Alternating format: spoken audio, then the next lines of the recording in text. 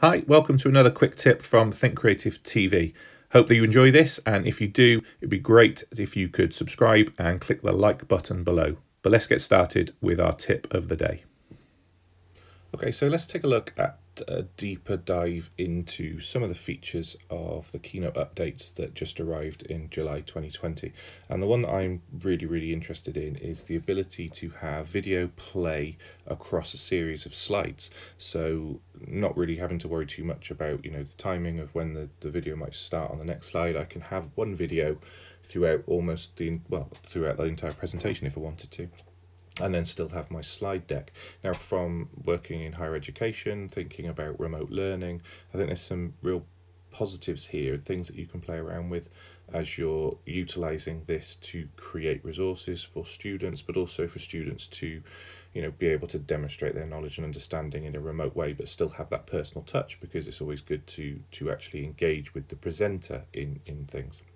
So let's take a look at how that might look.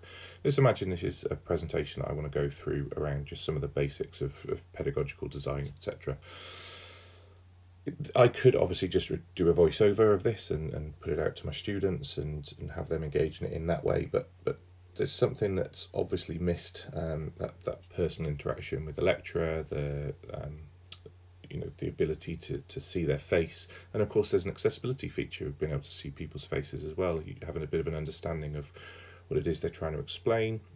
And if this was a student who benefited from lip reading, then the video is still going to be there for that student to be able to follow along as well.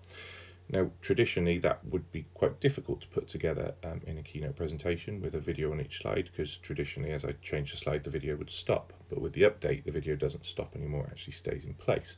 So you can start to play around with how you can use that as a support tool for students. So let's take a look at what it looks like. I've already created a bit of a video to go along with the slides here. Fundamentally, what I would do is record myself talking through, an element of my slides and just chunking it down into small pieces.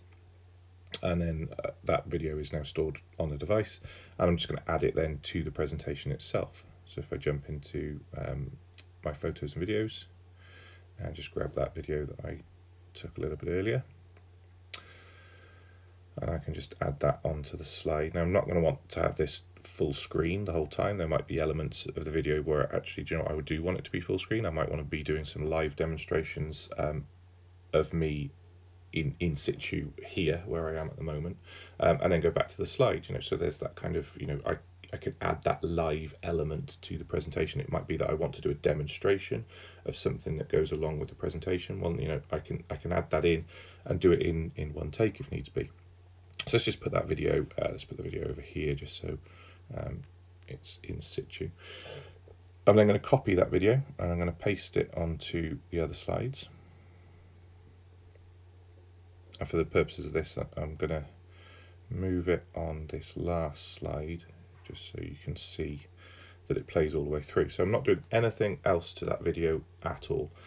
And what I'm now going to do is play the presentation and let the video play as I'm going through, and then you'll see that I can jump from slide to slide, and you'll see that in terms of the animations between the slides, but the video is going to continuously play.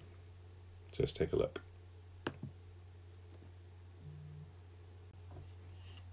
Hello class, so in this video we're going to take a quick look at just some of the pedagogy behind how we can get the most out of using technology in our classrooms.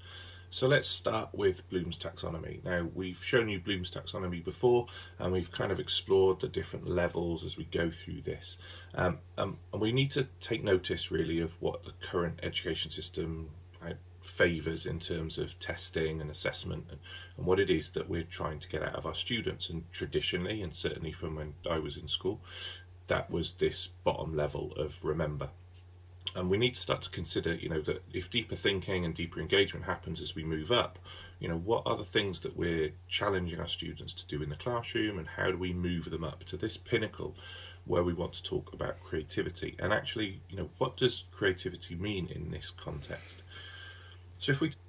So you can see there, and I kind of jumped through the slides towards the end to just show how the video plays even though I've moved through the slides. And I think there's something in this in terms of how we can start to recreate our resources for our classroom and also how students can use this as a way to virtually present but still be present in the presentation and not just have their voice.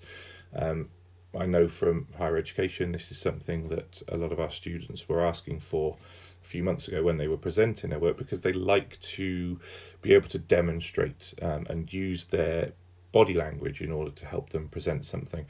Otherwise it can become a little bit stifled, and your presentation tone just becomes like reading a script as opposed to actually presenting. And the presenting skills are still important, but obviously if we can't present in person, you know, this is a really useful alternative.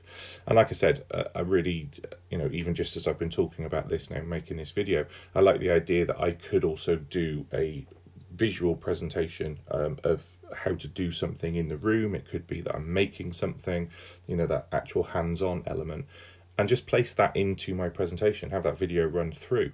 All I would simply do there is, let's imagine I've gone to an additional slide, and although in this video I'm not, you know, doing anything, I could just make this video bigger. Okay, so all of a sudden now I can have that focus on what's happening, and I'm still in control. When I play through the presentation, I'm in control of the presentation, match it to my voice. And then, you know, I could always just do a screen recording of this and then send it out to the students.